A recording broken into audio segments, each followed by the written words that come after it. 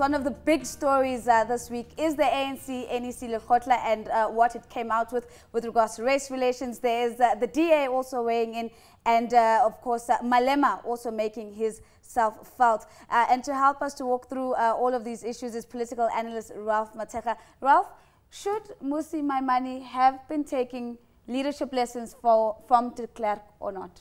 Well, but if he was, I think that let's stick to the facts here. De Klerk is one of the people who played a role towards the end of apartheid. He did play a role towards that in the negotiation towards the end of apartheid. That's a fact. You cannot take that away. And I think that for that reason, he's still considered one of the eminent elders in South Africa. So I think it is up to Mr. Maimane to decide whether or not to take a leadership lesson from then. And I think he might have found it fitting to do so. And I don't think he should be ostracized for doing that. But he denies it flat out. He says, I have only met the man once in my life. I've never taken leadership lessons to him. And in fact, he goes on to say, what is there to learn from De Klerk? I think that he ignores the historical fact, and I also think that he's yielding to the public pressure out of this. You know, the thing with politicians is that sometimes you need to take a position, and flip-flopping has become one of the characters within the DA. You have seen their mayor for Johannesburg going against affirmative action, public pressure mounting, or no, I'm willing to consider that. They flip-flop. Why can't they take a position? I think it's better to have someone who takes a principled position and sustain it. And Mr. Maimane seems to be flip-flopping. It looks like he gets up in the morning,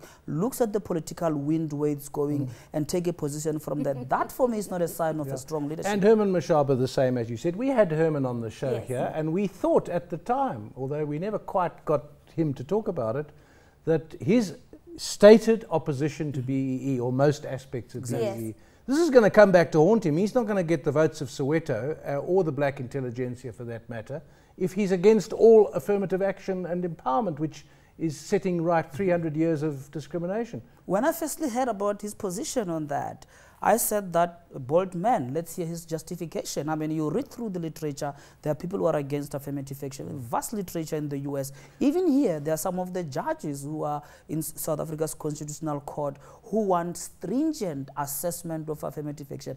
I was waiting to hear an intelligible defense on Mr. Mashaba's position, but I was disappointed when he backtracked on that. Not because I agree with his position, but I wanted him to sustain. To stick to it. And what Mmusi Maimane could have said, well, I haven't taken lessons from De Klerk because he has denied it.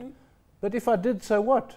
Exactly. Should have said that is my right. And put the initiative back to the people accusing. Say, well, what's actually wrong with it? But that would have been a dangerous narrative, no? Because we've seen the DA trying to come out and being very anti-racist within the DA, because this has been their new line to say there's a growing narrative that the DA is the home of racists in South Africa, and they're saying, no, this is not true. So how does Maimane begin to walk this tightrope where there has to be such a clear separation from racists and racism, whilst at the same time saying, well, yeah, maybe I did take a lesson or two? I think the problem here is that the DA does not have a narrative of its own. If you don't have your own narrative on the question of race, and if you are responding to the narrative that is being set out there, the narrative set by the ANC, by EFF, we are bound to be inconsistent and flip-flop. But if you have your own narrative, which you thought through, and you have constructed it very well, you actually are in a better position to defend it in the public. I do not see that within the DA. They are improvising on a daily basis. NEC coming out and saying that they're going to look at institutions to make sure that racists are not emboldened. I don't know whether this is a very strong statement from the ANC either. Isn't it also a red herring maybe to take attention of other things for the election? Exactly. I mean, this whole race problem, it came as a low-hanging fruit for the ANC. I mean, Zuma doesn't show up. President Zuma doesn't show up in Davos. Disaster in December around the Minister of Finance. And suddenly, bang, the racist issue comes. You latch on this thing for the dear life. You squeeze political capital out of that as long as you can. Have they done a good job of squeezing political capital out of it? I don't get the sense that they have. They are politically, they are managing the narrative because the DA cannot respond. The issue is that if the DA could respond better to this, they will be able to, they could be exposed maybe. So but the DA can't respond to that. They're having a field day. They need to be more confident and they need to be consistent, and at least you know where they stand. Now, interesting, we were saying earlier that Julius Malema, you got to give it to him. He knows where the cameras are. He makes them point at him. And he comes up with these slogans like a coalition of the unwilling. Perhaps Mr. Maimane, maybe on another, maybe could spend more time with Julius. I don't know. Because he has disowned De Klerk on that. And you are right. Julius is the master of rhetoric. And you know one thing that he does very well, he knows he won't be implementing policy next year. Yeah. He knows he won't be held responsible to these things in a short time to come. So he can go all to town with this and be as outlandish as possible. That is his selling point. But isn't what's going to happen now? He's going to say to Maimane, come, join me in opposing the ANC. Our enemies make us friends because we've got a common enemy. And I can see the DA, given what you've said now, oh gee, what should we do? And not make up their minds. Indeed. I mean, he called them... he's made a call, Julius, about the opposition getting into some form of a coalition. I mean, as far as I can remember, he insults them week in, week out. Yes, he does. But unfortunately, they have no narrative. He's in charge when it comes to public discourse, and very disproportionate to the amount of votes they've had in the previous election. So they're likely to listen, and I won't be surprised if they considered going into this coalition. It will be a disaster. There's no common ground. Ralph, I must come back to just the noise around racism that we've heard in the country. The EFF was so silent. When Penny Sparrow was breaking, there was not an EFF statement. When Gareth Cliff, until the legal representation came in, they had no position and no view. Is silence sometimes a stronger political weapon when you are seeing the ANC and the DA scrambling to find a position, and maybe the upper ground is the populace knows where we stand, and therefore we will not get into the fray by issuing unnecessary statements? There was nothing. You know, it's quite a surprise because this is their area. I mean, exactly. They're the most radical party always talking about this. The only time I've had Floyd responding to questions about Advocate Dalimpo for taking up the case. And you know, that is only what I could hear from the EFF. But I think we also need to be cognizant of the fact that it's an election year. Yeah. Perhaps they are scared. They've never campaigned in local government election. Perhaps they are busy with what they think is their priority, getting ready for election. Hence, they started firing the first shot, saying that we need a coalition among the opposition. I think there is an anxiety within the EFF regarding what's going to happen in this local government election. Let's go to the coalition. So 2014, the EFF got 6% of the vote, and then the DA got 22, the ANC got 62. How do you see those numbers potentially moving? Well, it depends on the city, doesn't it? Yes. Local election. There is look, I don't think any opposition party is going to take the city of Johannesburg, the city of Tshwane outright. Yeah. I think it's highly unlikely.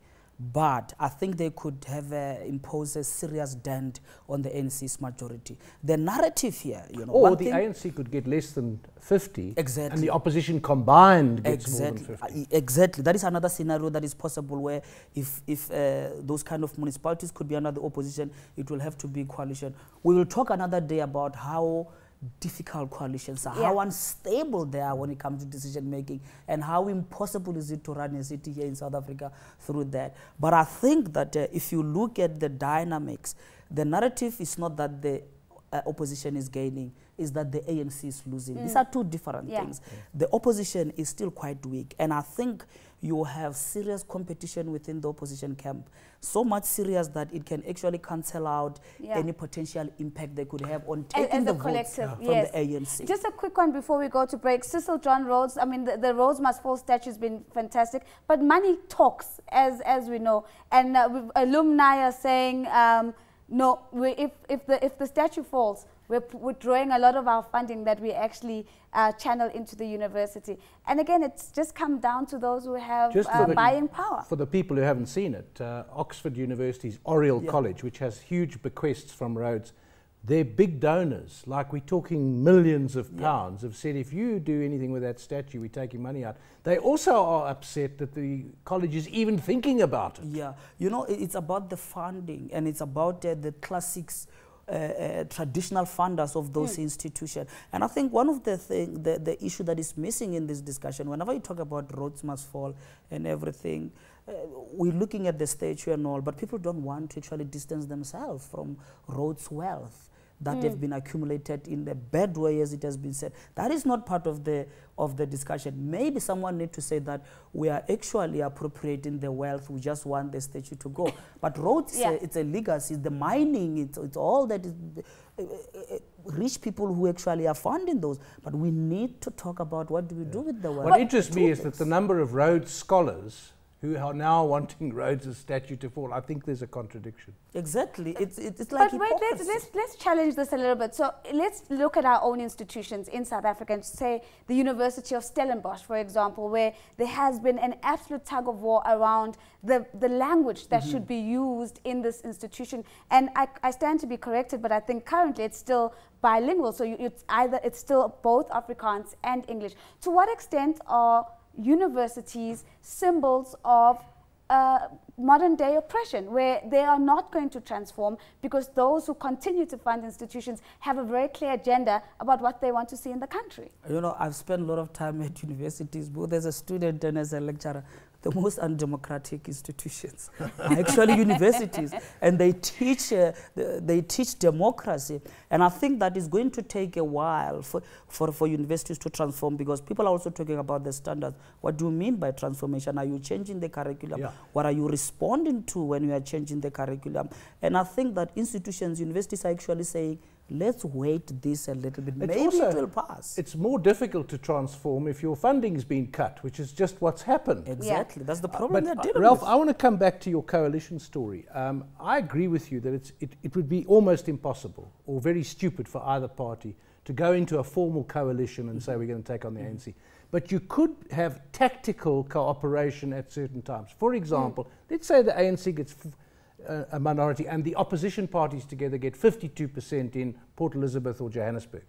When the budget comes to be passed, you could say, as a matter of principle, we're going to block the ANC's budget for the city, unless they make certain changes. In other words, not ideological, but we can block you if we want to.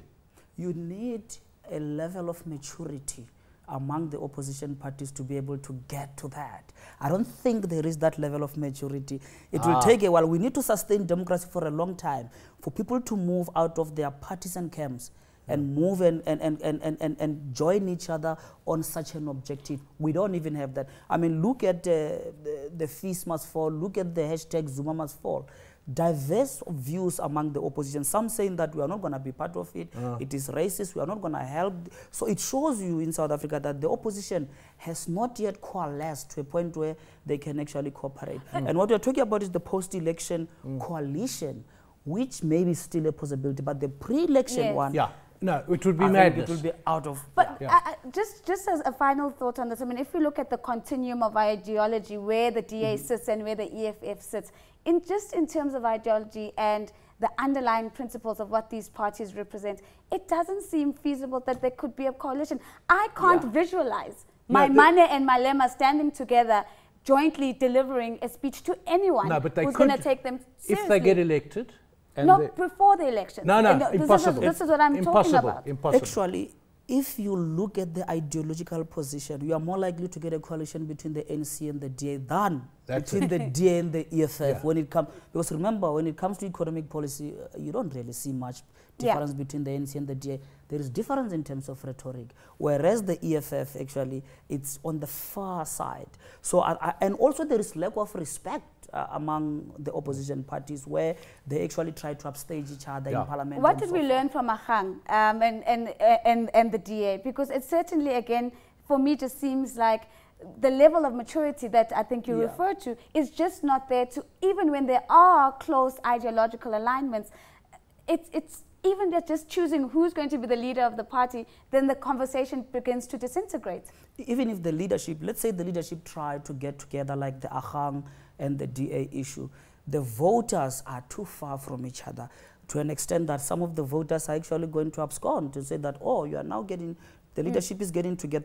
I don't think voters will realize the strategic intention of this kind of alliances. It will take time before we get to that. There's a psychological dimension as well, and that is that it was unthinkable for the ANC to lose power in any of these metropolitan areas, and indeed the country or a province apart from the Western Cape. If they get 52% and still in the majority, or then it becomes thinkable. And Yeah. I think that would be a big... The big takeaway I take from this conversation is, should Mmusi Maimane take leadership lessons from Julius Malema? And this is what we got from Ralph Mathekga. And De Klerk. And You should De Klerk. get the best from everyone.